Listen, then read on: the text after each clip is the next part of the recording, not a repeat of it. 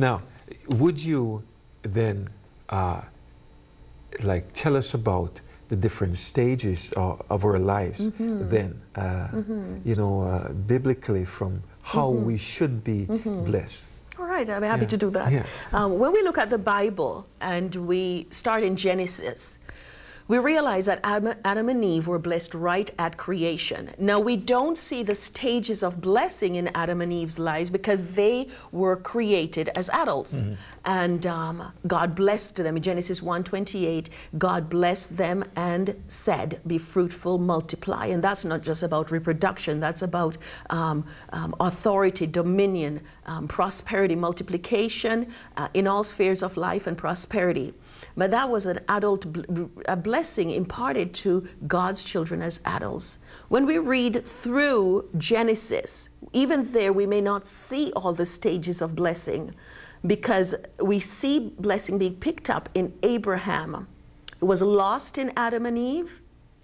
God restored it in Abraham, and Jesus Christ redeemed the blessing for us. But it is in the life of Jesus, especially, that we get to understand about the stages of blessing. The first stage being at conception.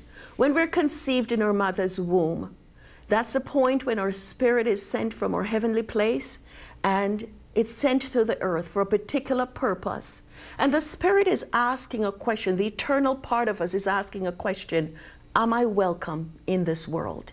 Now, when Jesus was conceived in Mary's womb, if you read in the New Testament, Mary ran off to Elizabeth, and that was where Jesus received his blessing. Well, that was while in the womb, of course. But you see, when Mary received the news or the announcement from the angel that she would conceive and bear forth a child, Mary at that point welcomed the conception. Sometimes as parents, when we get the news of a pregnancy, depending on where we're at, we don't necessarily welcome that conception. And that's where the challenges in a person's life may begin as early as there. In fact, a person could feel signs of rejection at that point if the pregnancy is not received with welcome. So the spirit of a person is asking at that stage, am I welcome on this earth? And Mary welcomed the news of her conception, and that was where, even in Jesus, we saw that that message, the question was answered, yes, you are welcome, because I've welcomed you in my womb and on the earth. The second stage, the stage of while you're in the womb for the 9 months, and that's where Mary went to Elizabeth, and Elizabeth pronounced a blessing both over Mary and over the child in her womb. Blessed art thou among women, and blessed is the fruit of thy womb. And the question we're asking in that stage, not intellectually we're asking the question, but our spirit, our heart, our soul, we're asking this question, is there a safe place for me on the earth? That's a question we're asking at that stage while we're in the womb for those months. Is there a safe place? And trauma begins in the womb, not after birth. Trauma begins there because depending on the emotional state, we can in fact experience conditions that lead to fear setting in. And many times we struggle with fear in our adult years, and we're wondering, where did this come from? Where did it start? It actually could have started in the womb, where you did not feel safe because there was an enormous amount of stress that was involved in that environment while you were in the womb.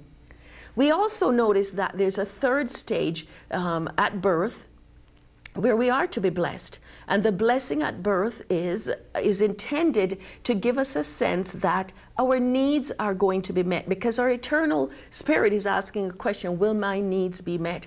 A blessing is intended at that stage. In Jesus's life, we know that the Magi, the shepherds, the wise men, they released a blessing over Jesus. And we in our lives are intended to receive blessing even through at our stage of birth, and later on now into our childhood years and our infancy and childhood years. Jesus received the blessing in his childhood years as well. As they brought him into the temple, Simeon and Anna blessed him. They blessed him. And at that point, you know, that is where we are expecting through those years to have affirmation, words of value, words of worth being imparted to us primarily by parents, because they are God's primary representative in our lives. But if they're not there to do it, others will come along to do that. And in Jesus' life, we see that others have come along the way to do that.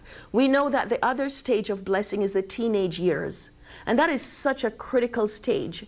And the Jews they've mastered this. And we notice at the teenage years, they have the ceremony, the bar mitzvah, where the rite of passage from childhood into the teen years occurs.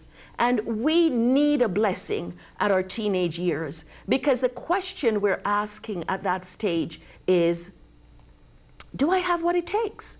Do I have what it takes to make it in this world, to go on to be an adult? Because the teenage years are meant to be our apprenticeship years as we apprentice to become adults.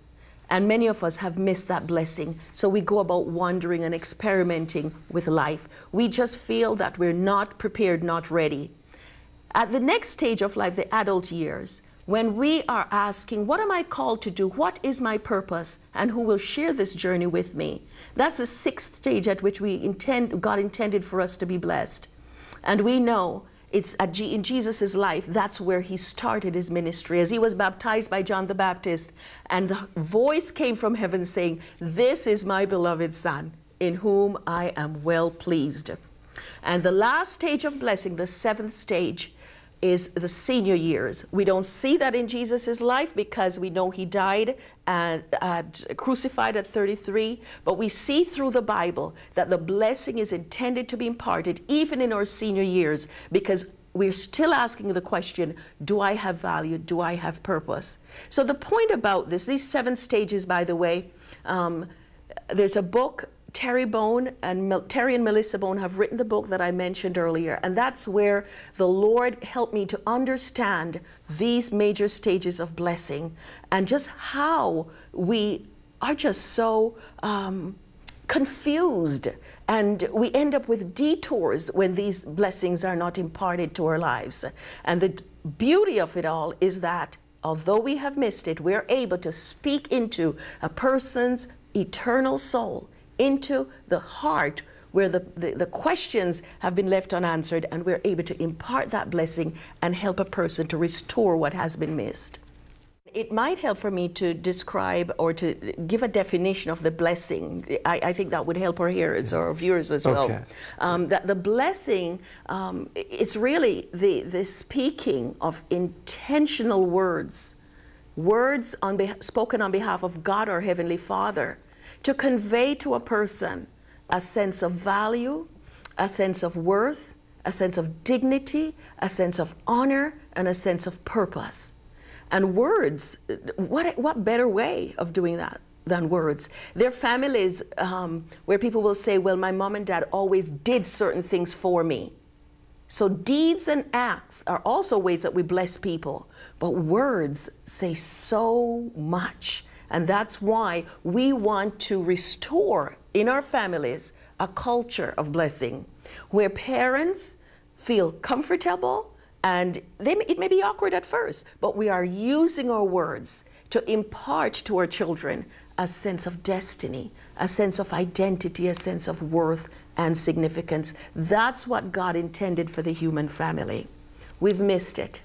But I thank God for Jesus, because in Jesus Christ, everything that we missed and lost in Adam has been redeemed in Jesus, through Jesus. One of my absolute favorite passages in the Bible is in Mark, I think it is Mark chapter 10, where the parents brought the children to Jesus. Yes.